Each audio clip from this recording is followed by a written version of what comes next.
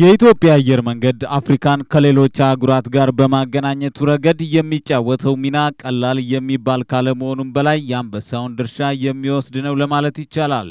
ወደ መካከለኛው ምስራቅ፣ ኤዥያ፣ ሰሜን አሜሪካ፣ ደቡብ አሜሪካና አውሮፓ መዳረሻዎቹ ሲሆኑ ላለፉት 70 ዓመታትም ትልቅ ግልጋሎት ሲሰጥም ቆይቷል። አሁን ደግሞ ተጨማሪ አዳዲስ በረራዎችን ወደ ተለያዩ ሀገራት በፍጥነት በመጨመር አድማሱን ከማስፋቱም በላይ ሁሉንም የህብረተሰብ ክፍል ተጠቃሚ የሚያደርግበትን ሁኔታን ፈጥሯል። ቪዥን 2025ንም በማሳካቱ ረገድ ትልቅ ስራ እየተወጣ ይገኛል። የዚህ እቅድ አንድ አካል የሆነውን በረራ ነሐሴ 11 ቀን 2009 ዓ.ም ወደ ባህሬን መጀመሩን በድርጅቱ ቅጥር ግቢ ባከናወነው ፕሮግራም ላይ ይፋ አድርጓል። በፕሮግራሙ ስነ ስርዓት ላይ የኢትዮጵያ አየር መንገድ ዋና ስራ አስፈጻሚ አቶ ተወልደ ገብረ ማርያም ወደ ባህሬን የተጀመረው አዲስ በረራ የሚያስገኘው ጥቅምና ኢኮኖሚያዊ ትስስርን በተመለከተ ሐሳባቸውን ገልጸው ነበር። DireTubeም በቦታው ላይ ታድሞ ነበርና ተከታተሉ ዘንድ እንዲያቀርበላችሁ ሰላም።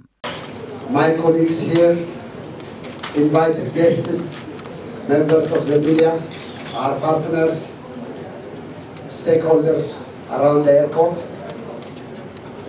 First of all, let me thank you all for coming all the way from your places and for giving us the opportunity to celebrate with us the opening of many destinations now, more than 103. So Bahrain is joining this evening our vast network, fast expanding vast network of passenger and cargo destinations.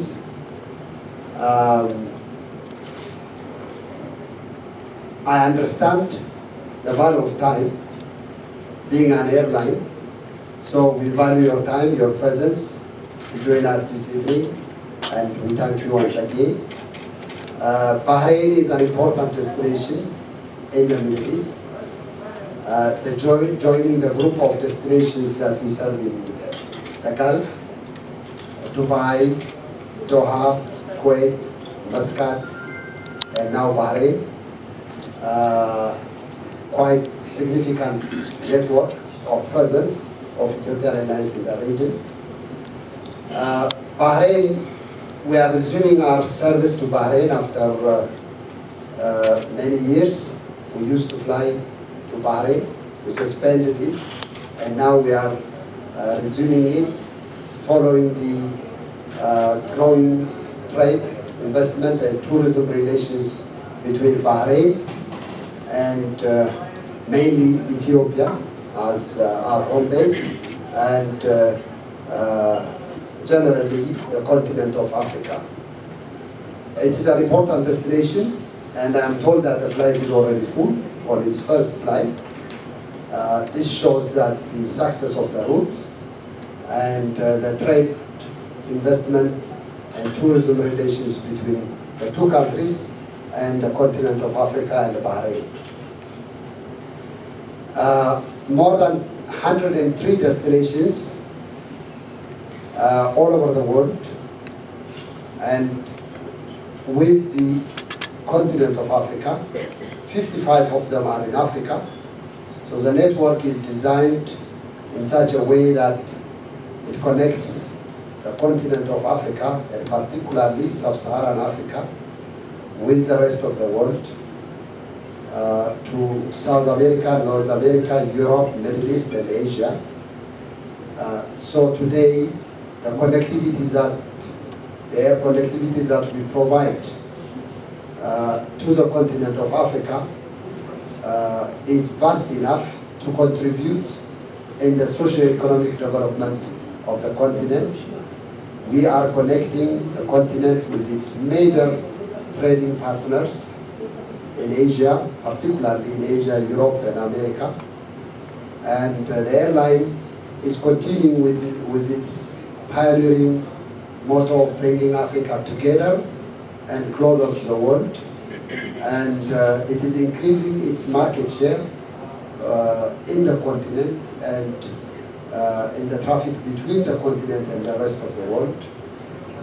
So it has been growing very fast, that shows our Vision 2025 was a sound strategy, a sound business model, and a growth strategy, which has enabled us already half of its time. We are the largest airline group in Africa today, with the largest fleet, the largest network, the largest cargo airline, the largest catering facility, and one of the largest MRO services.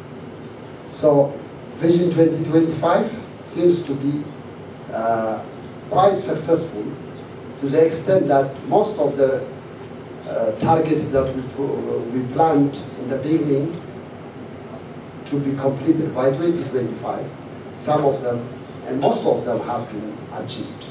For instance, the main driver of Vision 2025 was to become the leading aviation group in Africa by 2025. But today we are already the leading aviation group in Africa in 2016 and 2017.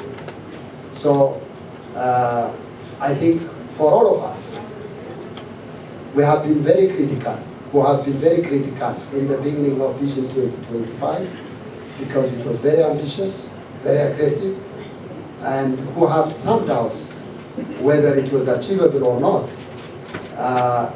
When we see in retrospect what has been done, I think we can prove to ourselves that it was a sound strategy, a sound ambition, and a sound plan that we have achieved ahead of the planned target date. But this all is not just for the sake of growth.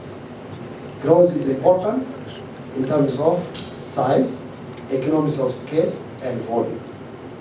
Today, there are very few companies in Africa which can generate more than 2.5 billion US dollars annually. Not just airlines, but just few companies, including banks in the country. So size matters a lot. Going forward, when Africa is supposed to compete in the global stage, size matters a lot.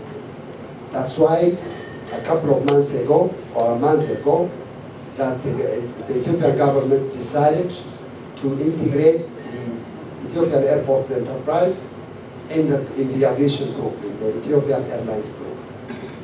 By doing so, we have started work,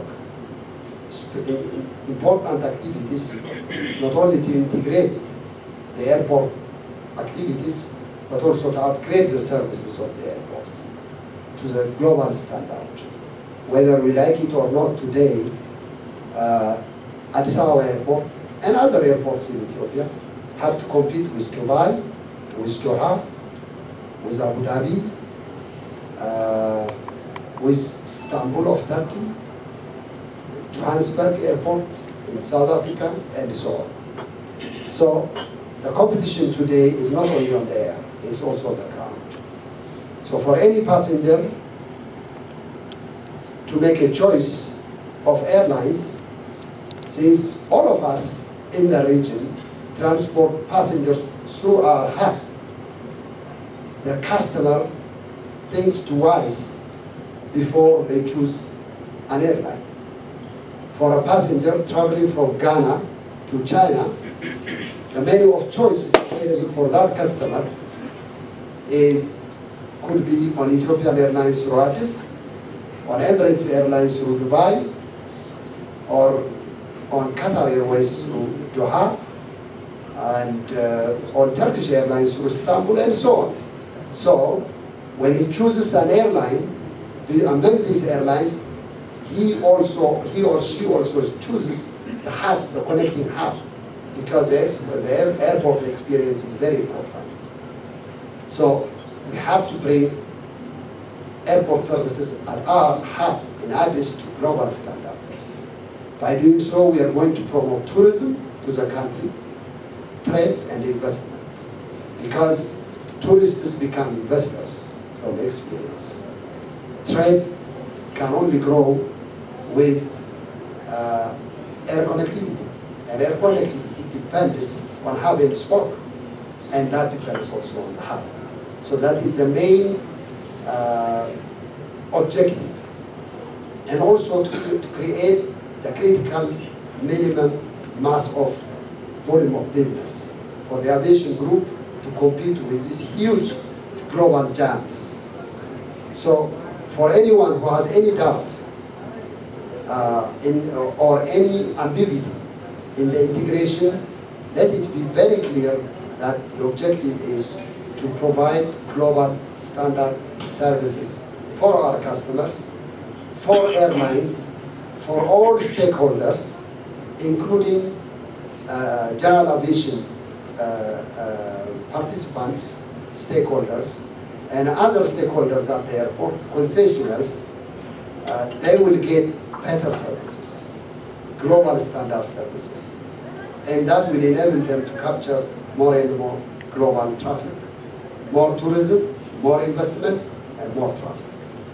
So we are going to make Addis one of the best gateway to the continent. It is already one of the best gateway to the continent. But the services have to cope up with the increased demand from our customers. We are now around 10 million passengers in Addis, and around 9 million of them are transported by Ethiopian Airlines. And with our Vision 2025, that is growing 20% per annum compounded. So we have to create enough capacity at the airport to accommodate this traffic. So the aim and the objective is meant to upgrade services, both in capacity, in expansion, and also in quality of services.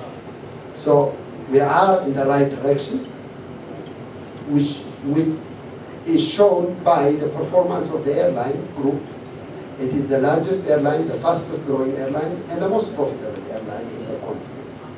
As we know, the year 2016 and 2017 has been one of the most challenging years in the airline history, in the airline industry in the continent.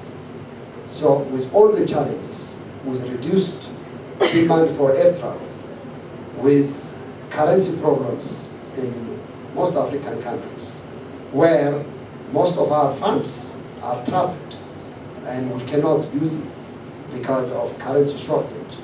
We cannot repatriate. Today, we have more than 100 million US dollars worth of kwanza in Angola. And this is not special to Ethiopian Airlines. Almost all airlines flying to Angola have the same problem. But with all these challenges, we are still continuing with our growth as planned in our Vision 2025, and we are still profitable. And profitability is very important for us because we should be able to continue to finance our growth from our internal resources.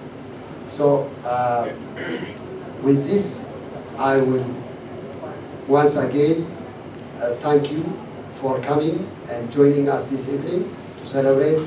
Let me also take the opportunity to thank the government and people of Bahrain for all the support they have given us, and our stakeholders around Addis Airport, the Ethiopian Civil Aviation Authority, the Ethiopian Immigration Services, Ethiopian Security Services, Customs, and so on.